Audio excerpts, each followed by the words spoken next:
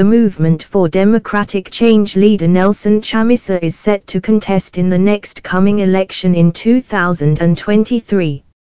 Several party provinces are said to have agreed that the public magnate Chamisa shall be the 2023 MDC presidential candidate.